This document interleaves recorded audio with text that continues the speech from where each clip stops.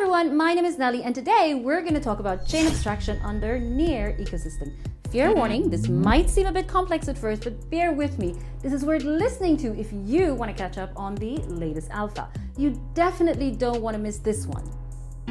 Now, Web3 has often been caught in maximalist thinking, with fierce loyalties to blockchain like Bitcoin and Ethereum. But as we move forward, this mindset needs to change for OpenWeb to truly evolve. The maturity of blockchains and their infrastructure, like those in Ethereum, is actually reaching a crucial inflection point. The technology behind them should become invisible to users, which is actually a key philosophy in building Near 2.0.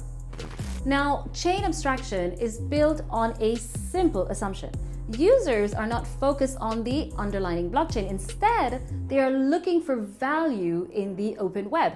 Values such as security, economic opportunities, global identity, and so on. The goal here is to remove the need for users to switch networks, to sign transactions on different chains, or to spend gas on yet another chain, which can become quite expensive. Now, for the very first time, users can interact with any dApp decentralized application from any supported chain using any token, all without leaving the same UI, user interface.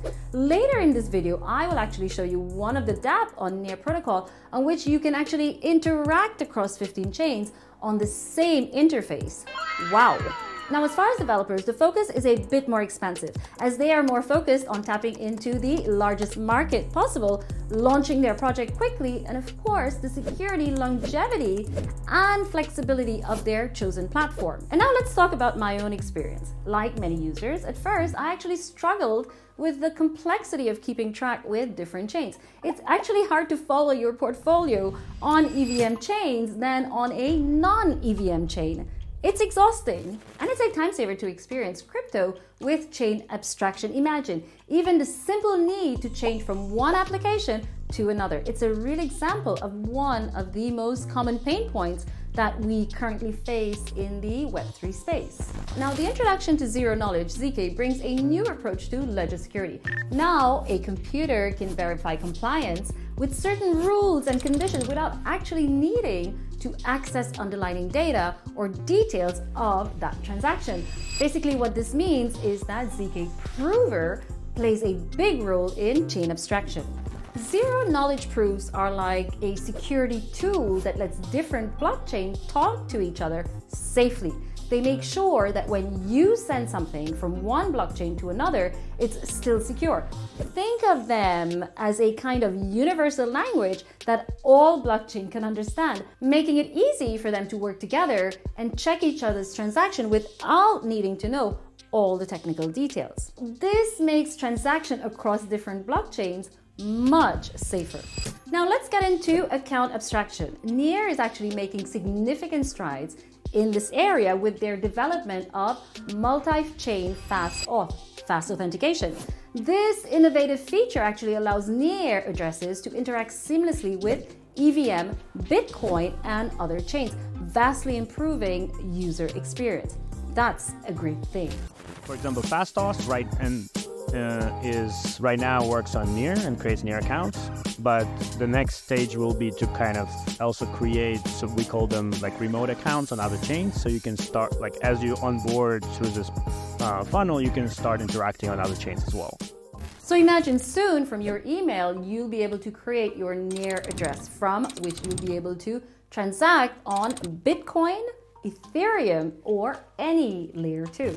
And if the concept of account abstraction appeals to you, I'd love to hear from you in the comments which blockchain you choose to first use with your fast authentication account and your reasons for your choice.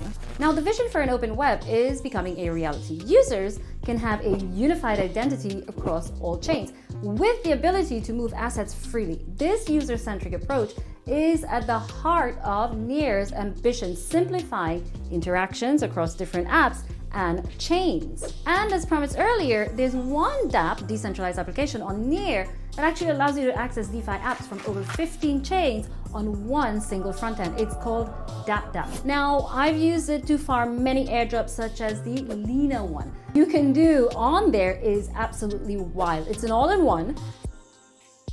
So you can play with composable dApps, meaning you can swap, you can bridge, lend, and borrow all on the same page and seamlessly.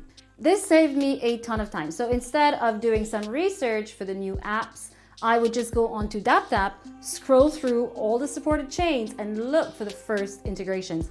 It's amazing. I don't know about you guys, but do you realize with the rising number of twos in DeFi protocols, discovering application in new ecosystem has become a real pain point for users. Imagine having only 30 minutes a day to go through DeFi Llama, CoinGecko, then select the app, connect the DeFi app. Definitely not sustainable in the long run. So here comes Chain Abstraction for massive adoption. It's a huge breakthrough in making DeFi, decentralized finance, easy and approachable for everyone. It doesn't really matter how busy you are or how much about technology you know. Abstraction makes it straightforward to use different crypto services all in one place, which eventually saves you a lot of time and hassle, and that is always a welcome. Now, in a world where time is precious, apps like DapDap shines as a tool that makes the experience simpler, helping more people to get into crypto and DeFi using it as part of their everyday life. Now, do you want to dive deeper? Well, check out these resources for more information. blockchainforbeginners.com, near.org, and our Web3 Explainer series. Remember, the future of Web3 is about making the complex simple, inclusive, and user-focused.